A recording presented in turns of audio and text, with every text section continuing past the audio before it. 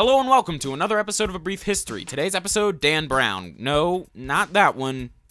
That one. Ready, set, go. Lincoln, Nebraska, 2007. A young man named Dan Brown gets a message from a friend online saying, "Hey Dan, you ought to teach me how to solve the Rubik's Cube sometime." Being known around his school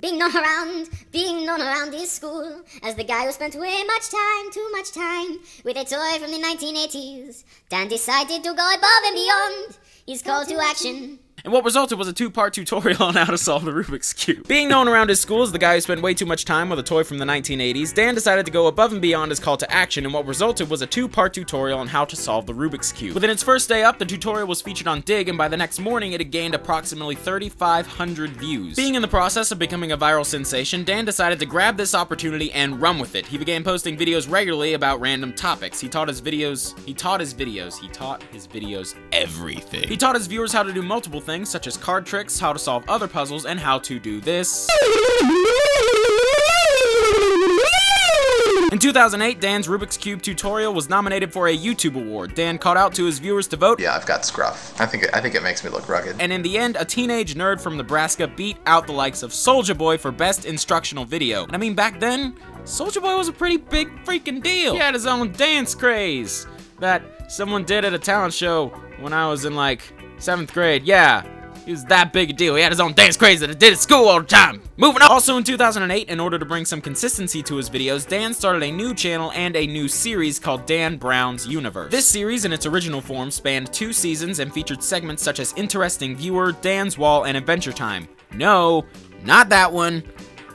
Yeah, that one. During this time, Dan Brown's Universe became Dan's main focus, and his main channel, Pogobat, became somewhat secondary. In 2009, Dan attended the 789 YouTube gathering in New York. It was there that he met fellow YouTubers Canaloo. It's a Canaloo, Mika Kitties.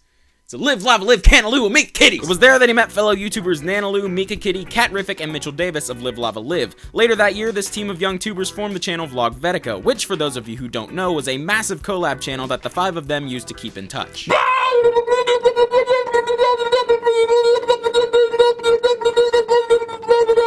Near the end of 2009, Dan shifted his focus back to Pogobat and began what, to me, was the classic Dan Brown formula. On Mondays, Dan would discuss a debatable topic and ask his audience to leave video responses stating their opinions on the topic. Justin effing Bieber! On Tuesdays, Dan answered Twitter questions. On Wednesday...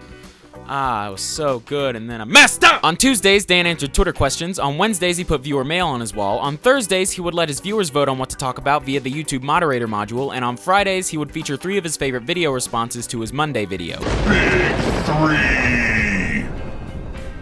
Fade out. This Monday through Friday schedule characterized Dan's videos for a long time until one day, some serious wibbly-wobbly timey-wimey stuff started going down. Due to an accident involving quantum mechanics and a deep-fried meaty stick of goodness, Dan's universe was stuck in a constant state of Thursday, so every single day, Dan did what he would do on any other Thursday, and he let his viewers decide what he should talk about. Little did we know that Clever Dan was up to something much bigger, because in 2010, Dan Brown attended the first ever VidCon to announce his super-duper top-secret project called Dan 3.0. Produced by the online broadcasting company Revision 3, Dan 3.0 was an ambitious social experiment in which Dan would allow his viewers to vote on what he should do in his life every day for an entire year. As Dan put it, For 1 year, I am very literally putting complete control of my life in your hands. the project started out with the best of intentions, and some very awesome things were achieved, such as a 10-city coast-to-coast road trip with gatherings in every stop, and of course, Dan's beard. Oh my God, Dan's beard. Did you see that? That's amazing. That is so awesome. It's Dan's beard. But unfortunately, about halfway through the project, audience response began to turn slightly negative, and views began to dwindle. It was around this time that Dan began to feel exhausted and unsatisfied with what he was doing on his channel. Dan's existential crisis led to the project being ended about 4 months before its intended end date. A few months later, in July, Dan started a new vlog show, somewhat confusingly titled Delicious Steak. Dan kept with this show until May of 2012 when he left Revision 3. Dan's departure from a show format meant that vlogging could once again become his hobby as it was back in 2007. One of the main reasons that Dan could once again have fun with it was that he no longer had to rely solely on his personal YouTube channel to sustain his income. This was because he had taken up a position as an on- and offline host for the music network Fuse, and for those who are interested, Dan's show is called Trending 10, link in the D-box. Since regaining his sense of creative freedom, Dan's Pogobat videos have focused heavily on heated political and sociological issues such as the 2012 presidential election, gun control, and more recently, the North Korean nuclear scare.